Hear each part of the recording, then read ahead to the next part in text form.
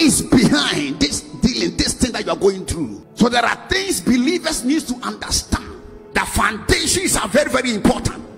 And you may not see the foundation, but yet there is something under the ground. Anybody that comes around you is followed by somebody. Either the person is followed by an evil spirit or the spirit of God.